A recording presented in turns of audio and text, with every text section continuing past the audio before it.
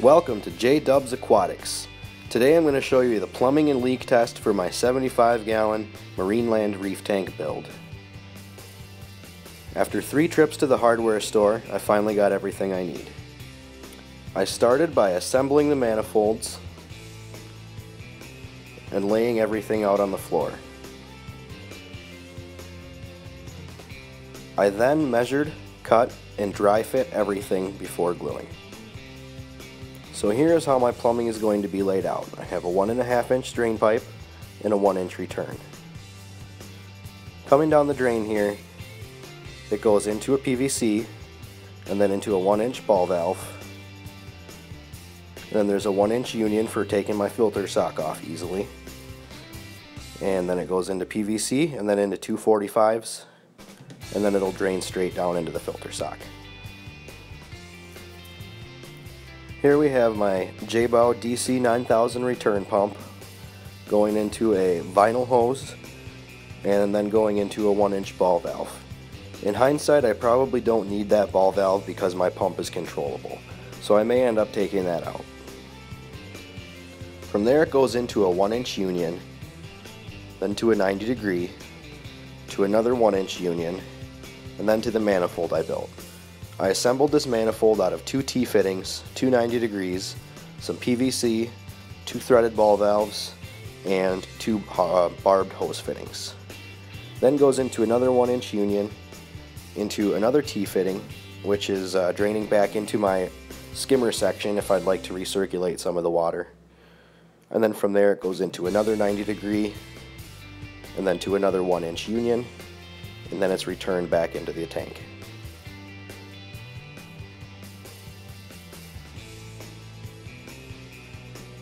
Once everything was dry fitted and lined up properly, I went ahead and started gluing. Everything came out pretty well, although it was a little sloppy with the purple primer. But as long as it doesn't leak, I'm okay with it. So now it's time for the leak test. So far, so good. As you can see, I'm getting a ton of flow off the returns. I'm running my J-Bow DC 9000 on the lowest setting, and I can't really turn it up much or I get too much flow through the sump. So maybe that ball valve will come in handy after all. Here you can see the drain with the 1 inch ball valve going into the 1 inch union. There's a lot of movement in that first section already, so I may not even need an extra power head in there. Here we have the recirculation line, and if I open that valve I could recirculate some of the water that's already been filtered once. So the water flows through my sump, through the skimmer, into the refugium section, and then into the media section. I still have a few modifications I think I'm going to do here to get the flow going up and over a little better. I think I'm going to put some silicone on top of that baffle in order to make the water flow up and over a little more instead of dropping straight down. Here's a look at the manifold where I'll be able to run my reactors, and I'm very glad I put this in because this is also going to give me something to do with the extra flow off that return.